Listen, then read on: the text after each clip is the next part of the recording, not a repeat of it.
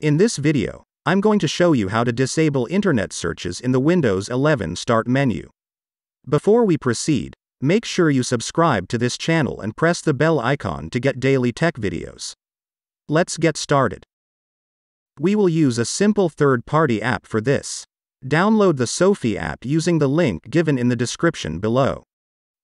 Extract the files and run the application. There, in the privacy option, uncheck Enable Bing search in the Start menu. Click on Apply and restart your computer. You will not see the internet searches in the Start menu anymore. There you have it. Disabling internet searches in Windows 11 is that easy. If you like this video, give it a thumbs up and remember to subscribe. I love free software TV for more videos like this.